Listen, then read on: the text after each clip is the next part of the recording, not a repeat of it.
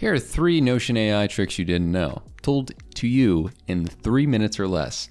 Good luck to my editor. You don't actually have to make it less than 3 minutes. It can be like 350, it could be 4 minutes. I'm just trying to like be fun at the beginning of the video, Vinny, just letting you know. First and foremost, with Notion AI, you can either do /AI and write things out with AI assist based off text that currently exists. But did you know that you can actually do /AI and it would make content blocks? So if I press content block here, then with the help of AI, I want to create 5 video ideas for Notion features. And then it can generate that in this AI block. Now within this, what do you have that's different? I can press update and then we'll do it again. And then here I can update everything within the AI block rather than needing to type out text and drag between all of these and then do AI assist. So whatever's in here is what's going to be improved. So from here, what I'm gonna do is I'm gonna actually make a new AI block. It's called a content block. What I'm gonna do is take this and I'm going to press generate and you'll see that it does exactly what the prompt said. So now in this, I am going to do something very unique, which is the second tip. So in Notion AI, you can obviously pick some text by example, like learn how to cook fried rice. And then you can take this and the AI assist options here allow you to use simpler language, help me edit, which are essentially a bunch of baseline prompts. But what you can instead do is ask it a custom prompt, which is something like this. So this AI ask, make this a 1,000-word YouTube script, I can then use within a content block. So if I click on this, look, make this a 1,000-word YouTube script with vivid detail. Ooh, that's vivid. All right. Now what you notice here, it actually reached a limit. So I'll have to refresh. This does happen sometimes. But what I can do is press this and type expand upon this writing and add more context. And what is a really nice workflow for all of this is say you took this out of the block itself, right? You have this text right here.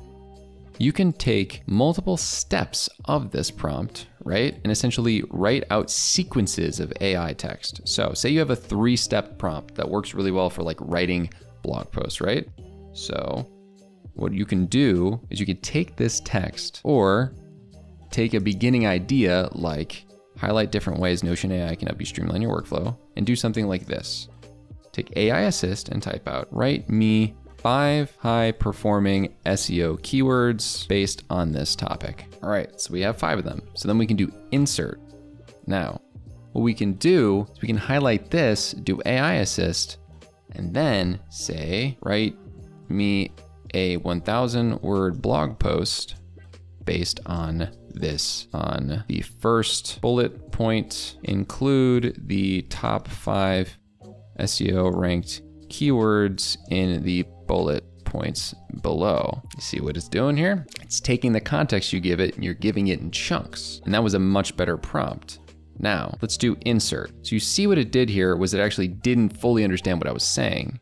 So what you could do is grab all this, right? Press AI assist. And then what you can do is if say you actually had this closer so you could get an eye on it, I think it might have actually implemented it decently well, but just to be sure, we can highlight these, go to the top, and then say, expand on this text with the keywords, Notion AI, automate repetitive tasks. Actually, it did do it, but you see my point. Like you could tell it, like, make sure to keep doing it if that didn't actually end up implementing it. I didn't read the headers very well clearly. But essentially what I just did was I have 2 main Notion AI things that I can do now. So I can copy this, go down here, use AI assist, tell it to write the performing keywords, insert, then hold on to all of it, and then quickly write the 1,000-word blog post. So you keep the prompts going by basically taking the original ideation from the content block and expanding on upon it. So then I'm gonna do insert, and then we can just delete the top 5 ranked SEO keywords, and you can tweak the first 2 prompts so that it's even better. And you can add a 3rd prompt, which could be expand upon this text with new ideas and comparisons to other applications. Okay, let's retry this. So let's do another prompt of write me a 1500 word blog post that expands upon this writing and compares it to other productivity apps. So it's slicing the information another way so that it's not just talking about Notion AI, but also talking about how it works versus other applications. Then we do insert. You can see really quickly just how one basic ideation can turn into a lot of long text, just like you can see how quickly and easily I can go into the next video that you should watch to improve your productivity right here. That was smooth.